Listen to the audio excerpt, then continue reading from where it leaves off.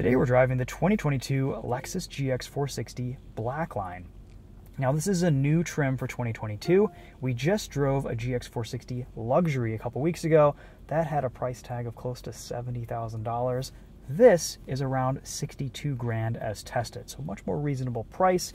We have a few different features than we did in the Luxury. This has the standard suspension. I haven't driven a lot of Lexus GX 460s without the air suspension, without the adaptive dampers. This has coil springs at all four corners and just standard dampers. It actually rides really nice. We do not have a Mark Levinson sound system. Honestly, I don't really miss it. It sounds pretty good. Played through Spotify, played through Sirius XM satellite radio. It sounds pretty similar to the ML unit. And the big news for 2022 is we have a touchscreen with, look at it, Apple CarPlay and Android Auto compatibility. You can kind of switch between this touch pad down here and the touchscreen display.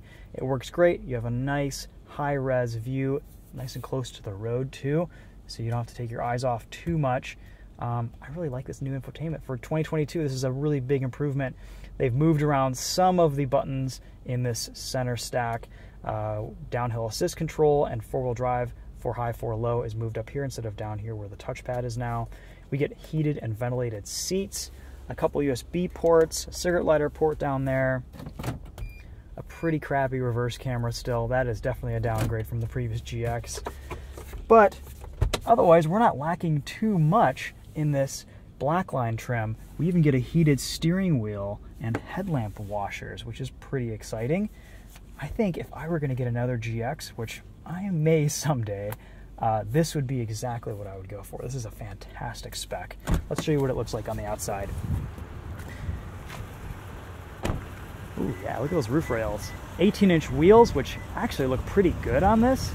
We have 265/60 R18 tires. These are Blackline specific wheels. Blacked out headlights, slightly different grille surround, kind of a dark smoked chrome. Nice looking GX.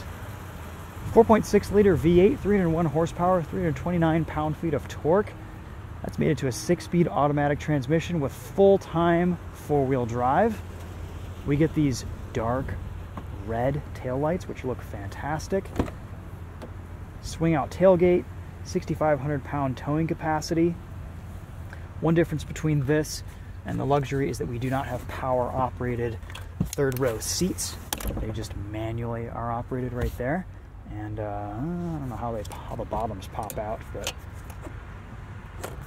the third row in the GX has never been that useful. It's just kind of something to use in a pinch. I had a 2012 Lexus GX 460 for 3 years, about 30,000 miles. Loved every minute of it. Ended up selling it for my 4Runner. Looking at this makes me want to go back to a GX. This is really nice. We have a faux leather vinyl material on these seats. Actually feels pretty nice. These fold nice and flat. We have grab handles at all four doors for passengers to get in and out. Pretty nice, spacious back seat area, rear climate control, 2 USB ports down there, an armrest. Ooh, look at that. That's old school. And black headliner. A lot of people will appreciate that. The Blackline, I believe, is the only GX that comes with black headliner. I know it does get scuffed up pretty easily, so that is a positive for this truck. Let's take a look under the hood at this legendary 4.6 liter V8.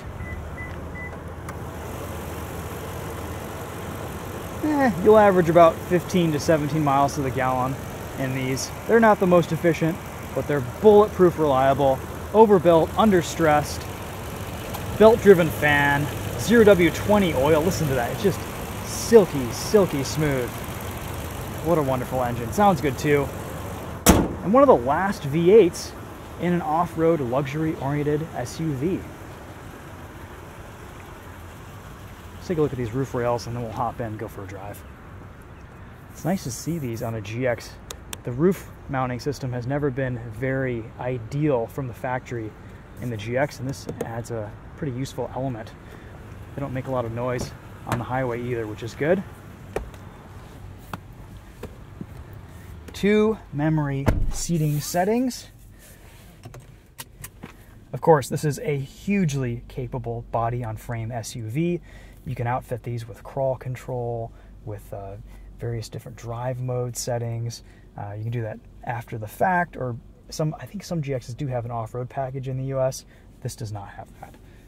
But we have a very off-road capable SUV with KDSS, A-Track, 4-low. I mean, this is a very, very capable chassis, and you get a little bit more approach and departure angle in this Blackline than you do in the Luxury, which has a lower front valence. I think overall this Blackline trim has just about everything you need, and it's kind of the sweet spot. They did a really nice job putting this together and packaging this new Blackline for the 22 model year. If I were getting a new GX, I would consider this as my top pick. All right, let's take this for a drive. We have an interesting steering wheel on this GX. It looks like it's all leather, but it's kind of a plastic faux wood grain at the top. It's kind of rubberized. It's nice and grippy. I like it, but definitely something different. I haven't seen this on a GX before.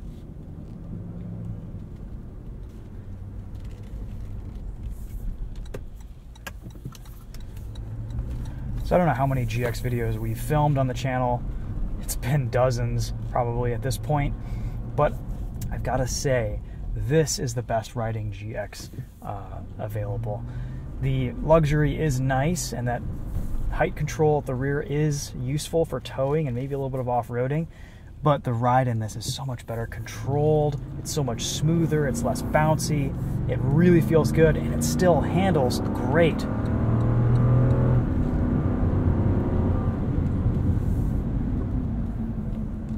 This feels a little bit lighter, a little bit more nimble. We actually have a pretty nice handling SUV in this GX 460. There's a 30-70 power distribution to this four-wheel drive system, so it's actually pretty rear biased on throttle. You can lock the center differential, and that'll be a 50-50 split for off-road driving.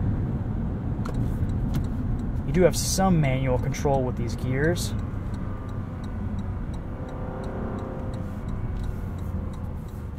But at the limit, this is actually a pretty neutral chassis. It feels really good.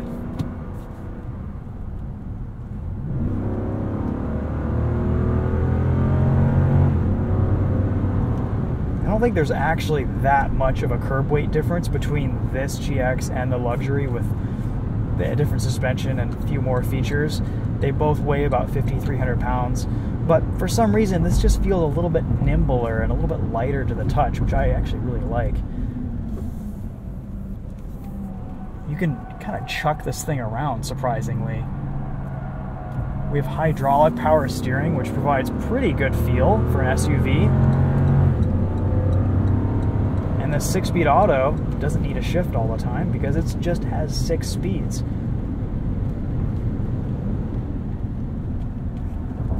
I have great visibility, really nice greenhouse looking out of this GX. All around me, even my rear 3/4 view is pretty open. This is our bumpy road test right here. Pretty rough section of pavement. And this just steamrolls over everything. It stays very well composed. Rough pavement, back roads, some light off-roading. You're pretty much only limited by ground clearance and approach and departure angle in these GXs. You throw a lift kit on them and they become incredibly capable. And that is another thing about this, is that in recent years, the aftermarket for these GX 460s has just exploded. There's a Facebook group called GXOR, and the number of members has increased exponentially since I bought my GX in 2018, 2017. This is basically the Land Cruiser Prado everywhere else in the world, but it's made a little bit fancier and a little bit nicer from Lexus. It's still built in Japan. I don't know what the future holds for the GX, whether it's going to be a turbocharged 4-cylinder or a V6, but it won't be as simple and pure of a driving experience is what this offers, that's for sure.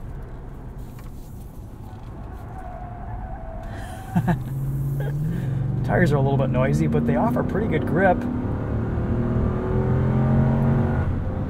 And you can turn traction and stability control completely off in this thing and have some fun in the winter. This will drift around in the snow or on a dirty back road. Pretty fun to hustle, if I'm being honest. On the highway, we have some new safety features and some new driving assistance systems. We have adaptive cruise control, lane keep assist, which is just kind of a lane keep assist system. It doesn't really do any steering. We still have hydraulic power steering in this GX after all. But at speed, it's pretty quiet. We don't even get a European style turn signal. You have to hold the stock for however many turn indications you want. The adaptive cruise control works okay. I believe it will work until 36 miles per hour or so. So below that speed, it'll beep, it'll shut off, and you'll have to do all your braking yourself. A nice system to have, but again, still kind of makes and dates this car, makes it feel a little bit more old school. I'm very impressed with the ride quality on this standard suspension. It is just about perfect. It's a really nice ride handling balance for an SUV this size. Not as floaty and all over the place as the 4Runner TRD Pro. It's well composed, but it's not overly stiff like it is in the luxury with the adaptive suspension and air springs. Steering feel is nice too. I mean, I can just kind of chuck this thing around. It has a lightness to it that's really, really very appealing. There's something about these GX 460s that they just feel like they could kind of tackle anything. There's a solidity here that is lacking in a lot of newer SUVs. There's no shakes, no rattles. This just feels so solid. Lexus has made some subtle improvements to the GX over the years too. And it's just small things, little things that add up over time. NVH, noise, vibration, harshness in this 460 is a lot better than it was in my 2012 GX. It's just quieter. It's a more smooth and enjoyable and luxurious experience driving down the road in these new GXs. They've tuned the throttle a little bit better. It's a little more linear, less touchy off the line. Brake pedal feel has improved too. Little things that add up, small tweaks. They've actually added usable cup holders now compared to when the GX first came out. Traction control system seems a little bit less intrusive too. I don't know if they've made too many changes to that, but pushing at the limit on some of those corners back there didn't seem to kick in as much as it usually does.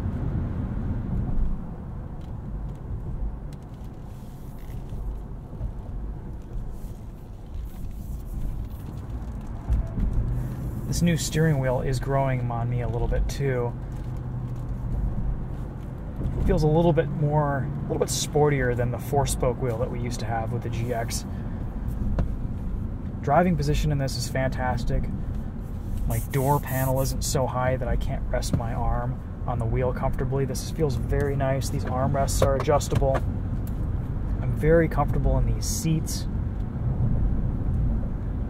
Did a lot of long road trips in my GX 460 and I found it to be an incredibly comfortable car on long journeys. You can even eke out 20-21 miles to the gallon on the highway in these things too, if you're keep your speed at a reasonable rate. You get some neat little features like the sunglass holder and mirror that shows you your backseat passengers. You can spy on the kids or anyone in the back pretty easily. Alright guys, well there's the GX 460 Blackline. I think let's do a quick walk around of this and then we'll wrap up this video with a sound system test. Again, we haven't really tested the non-Mark Levinson unit in these, and I'd be interested to give you guys a little bit of a comparison. So anyway, I think that's going to be it for this one.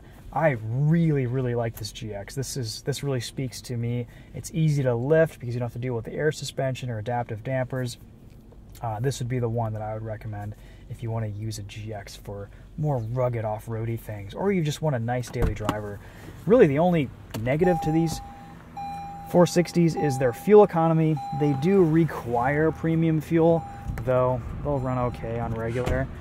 You just won't get the extra power, and probably recommended to stick with premium. So that is an expense that's going to last the lifetime of the vehicle, but factor all that in, the driving experience, just the nature of these cars, the way they feel on the road, I think it's a worthy concession. And this is my favorite GX that I've driven to date. I think this is just a great new spec, a new package from Lexus. Would highly recommend one if you can get your hands on one these days. All right, let's hop in. We'll do a sound system test, and that'll probably wrap up this video. This black line also comes in a green that is just gorgeous. I don't know the name of it, but it's a beautiful color. You've probably seen some pictures of it online. In black, though, this looks pretty sharp, too. I like that this is actually a touch screen, too. That's pretty useful. Okay.